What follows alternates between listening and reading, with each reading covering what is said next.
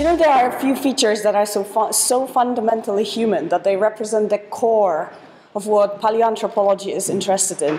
And those features such as articulated speech, like the one I'm producing now, or our dependence on material record. We know it evolved during the Pleistocene, but the exact mechanisms of how we became humans are still, you know, let's call it a mystery. In order to study it, I started from a framework proposed by Dave Potts in 1998 called the Variability Hypothesis.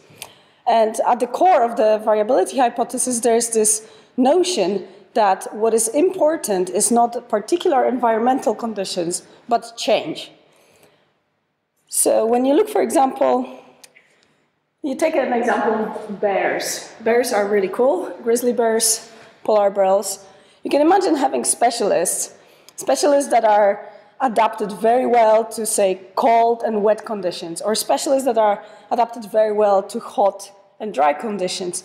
You can also have generalists that are adapted not that well, but to a wider range of conditions. So, you know, they're not doing as well as the specialists if it's very cold or very hot, but they're kind of okay through a much wider range of conditions. So Richard Potts proposes that there's a different type of organism, which we call versatilist. So a versatilist is somebody who is adapted to change. If we carry on with the bear example, bears shed fur. And when they do that, they actually adapt to a change in conditions rather than to any particular type of them. So if you look at the environmental record of Africa, you see that, that things change. It gets wetter, it gets drier, it gets hotter, it gets colder. And initially, if I get the pointer, initially, I don't think that's going to work. Let's see.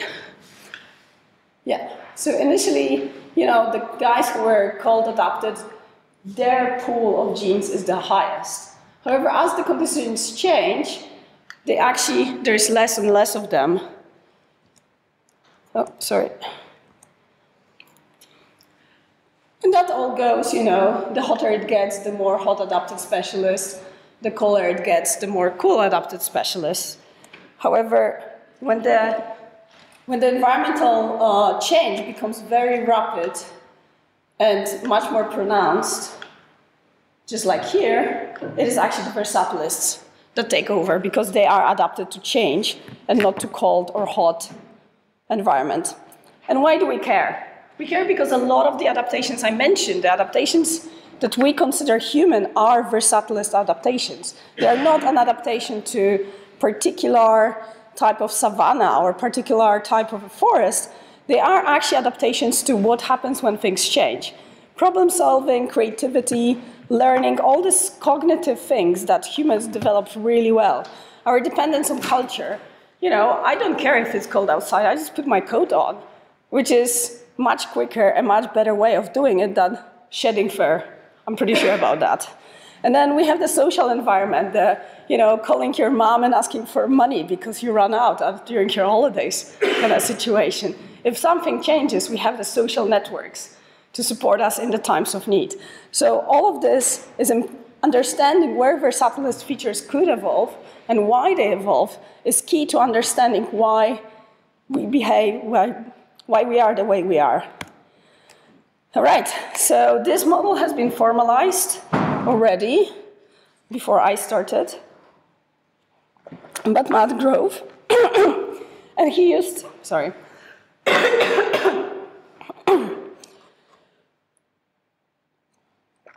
and he used a genetic model. In this genetic model, the versatilist is a generalist with an extra fitness boost, which make him independent from the environmental fluctuations, but the rest stays the same. So you have three types of genes, the cold, the hot, and the versatilist gene. And the versatilist gets this extra fitness boost. And in a formal way, it looks like, like this. So the set of scary equations, which are really super simple, represents what is the fitness of each individual at every time period depending on the temperature and the change. And it can be represented on this graph. So we go with time, starting from 0 and going to, say, 70. And the climate changes as a sine curve. So initially, the hot adapted specialist has the best of time. And the cold adapted specialist is basically screwed. What happens in the middle is environment changes, and obviously the hot adapted specialist gets worse, the cold adapted specialist gets better. The generalist is, whatever. The versatilist is a bear that lives in a car. It doesn't care what temperature is outside. And then the versatilist is kind of in the middle. So you see those lines, those dotted lines, they're slightly higher than the generalist lines. And that just shows that there is this extra fitness boost that makes you independent from the environmental conditions. And the single locus results show that there's an immense period of when versatilist features would be promoted. And that period is quite wide, which is probably good for the author, and goes from 2.5 million years ago to 1.2. So I rewrote this model into an agent-based model. The original one is a frequency equation-based model. I rewrote it into an agent-based one because I can create a more heterogeneous population. I can make it more spatially explicit, and I can model things like population growth. So in the original model, everyone just adds up to 0 because it's frequentist. I can actually have population growth as one of the parameters. So let's step back and think about the research questions we have about it. So the key one is, who is dispersing? Is it versatilist dispersing? Is it one of the specialists? Is it a combination of them?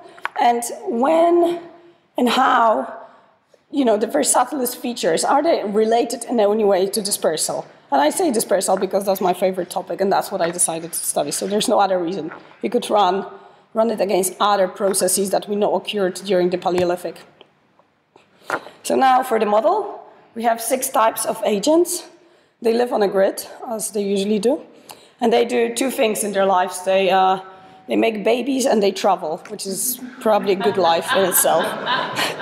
So in order to make babies, they use a roulette wheel algorithm. And I tested some other algorithms, but this one was the most appropriate. And the way we do it is that each of the agents has a slot in the roulette wheel. And that slot, the size of it is proportional to how fit this individual is. Then we spin the roulette, and obviously if you have a big slot, you have a better chance of producing a child. But if you have a small slot, you still have a chance, but the probability is lower. And I think this is a fair representation of how people had babies and still do. So that's the algorithm then we choose 2 parents and we get a child that gets a combination of their genes. So it's a pretty simple thing. For the migration, we take into account the group size and the individual fitness in relation to the average fitness of the group.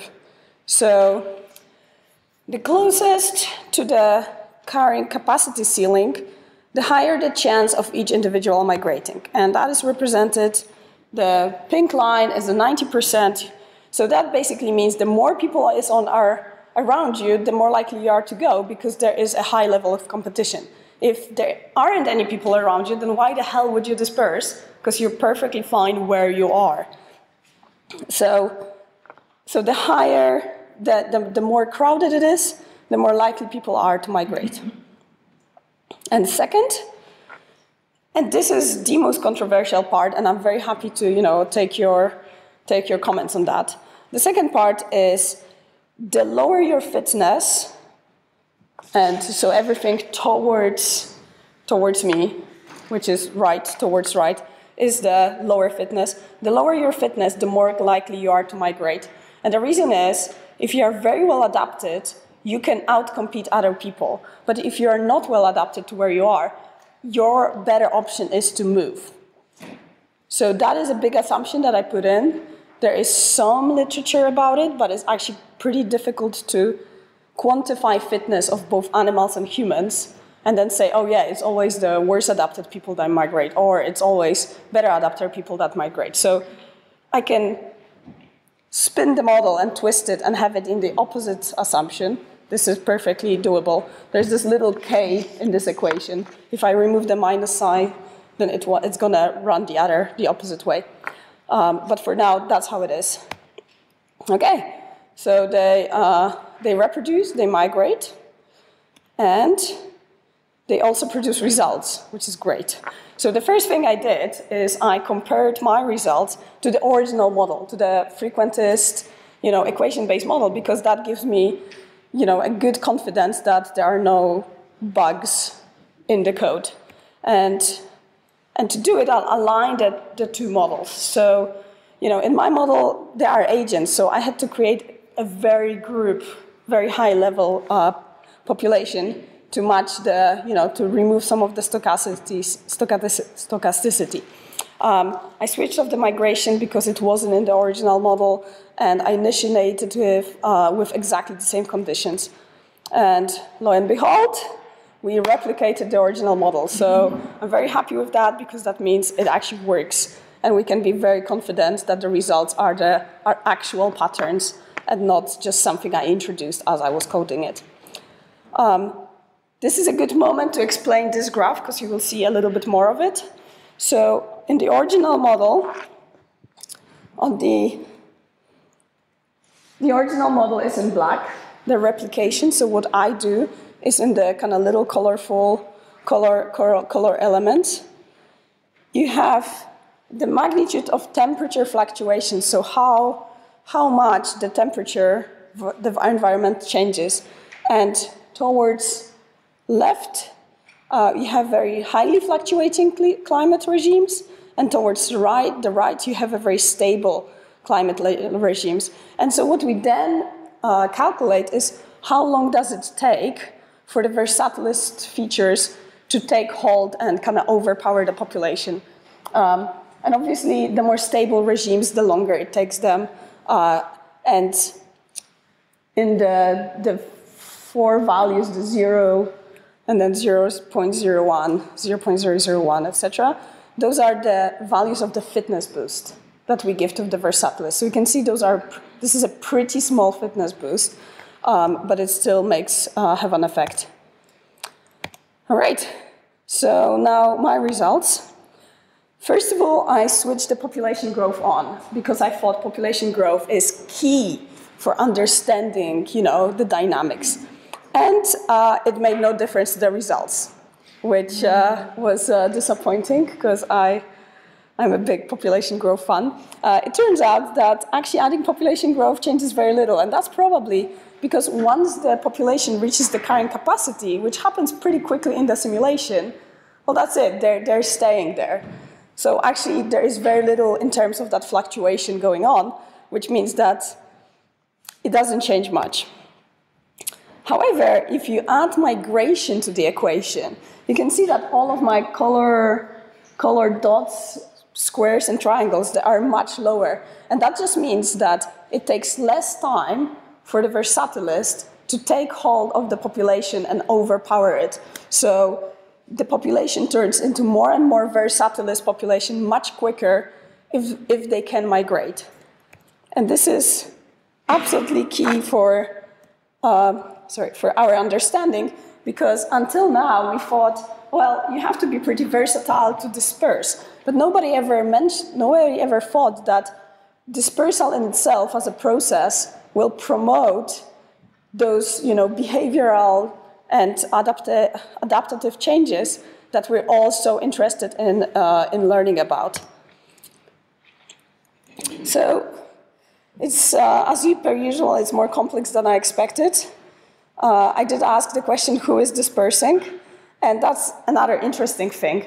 We thought, oh, it's going to be the versatilist dispersing. Oh, it's going to be, maybe it's a specialist that is in a particularly bad place at the moment that is dispersing. But actually, it's usually a very mixed population. And the reason for that is that, imagine the ants are the hot specialists, and they're doing great. So that's why there's so many of them. And the little green bags are the versatilists, and they're not doing that great at all. So that if only 10% of the dominant type of organism in the population migrates, it's still a lot of individuals, even though the probability for them is much lower than for those that are not doing that great, that are more likely to disperse, but because they're not doing that great, there's also less of them. So the prediction of that is that we cannot really differentiate between, versatilists will be at the forefront of the dispersal or not, because what will be at the forefront of dispersal is whoever has the highest proportion of the original population, regardless of, what proportion of them will be going, which again is quite interesting because we never thought about it. It makes everything more complicated and it makes it more difficult to compare to archaeological record, but, it's good to know. And does the dispersal change the dynamics? It does, because it gives less fit individuals a way out, which means that the total diversity of the population increases. So because the less fit individuals can migrate rather than stay and just be, led to extinction, it means that we have more diversity in the population, and that promotes the versatilist genes. This is fairly preliminary. I mean, less preliminary now because I actually run it not millions of times, but quite a few times. So this is actually pretty solid. And in the next step, I will look at spatially embedding the model. So they live on one grid cell now, and they kind of fall into a chasm of migration. They disperse to the ever hunting place.